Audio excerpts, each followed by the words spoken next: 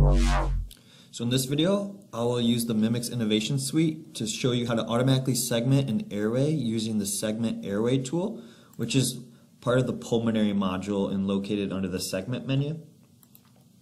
So before starting, you'll want to choose your leakage detection.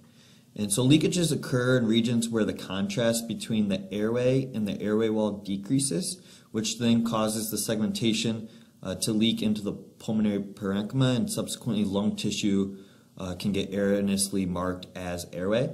And so we have this slider to help control this behavior.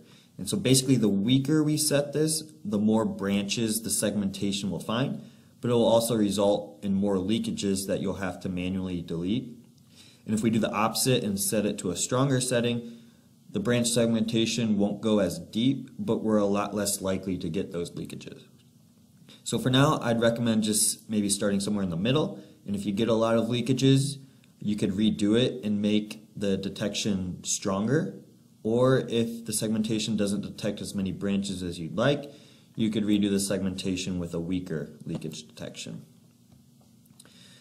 So once you have that set, just hit start, and then you'll want to indicate the start of your trachea, or where you want the segmentation to start, and then you'll indicate a second point to indicate the direction. So I'm just going to click a second point that's below that first point. And that will automatically begin the segmentation process, which it's going to automatically do. And so while it's doing this, I'm just going to rotate it around and try to see if any leakages do occur, and then just remember that spot. So it looks like, yeah, right there, that's probably a leakage, or what a leakage would look like. So once this is done calculating, I'll just show you how to manually fix those.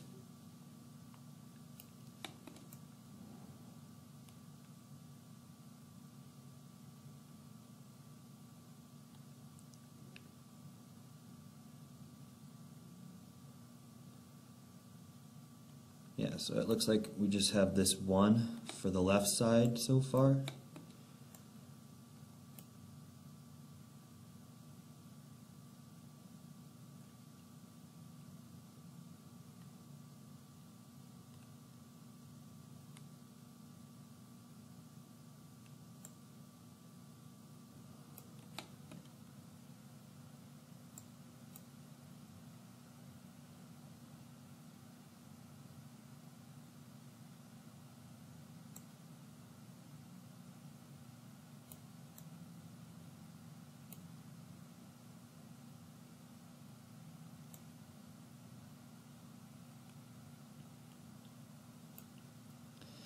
Yeah, so it looks like we just have that one leakage, so I'll show you.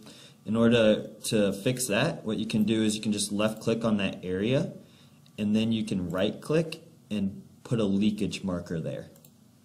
And so that's going to kind of block it off, and it's going to resegment that area. Other things you can do to edit this is if you want to delete any branches, you can just left click on them, right click, and hit delete. If you want to delete maybe farther up and delete everything below that, maybe it's segmented farther than you need, you can click one of the segments farther up and then right click and select delete with children.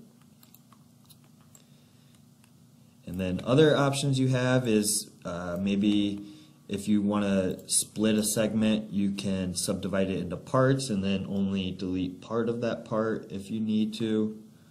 But once you've blocked off any of the leakages with the markers and deleted any branches that you'd like to, you can go ahead and hit Calculate 3D. And then it's going to take that segmentation and calculate a 3D object for you.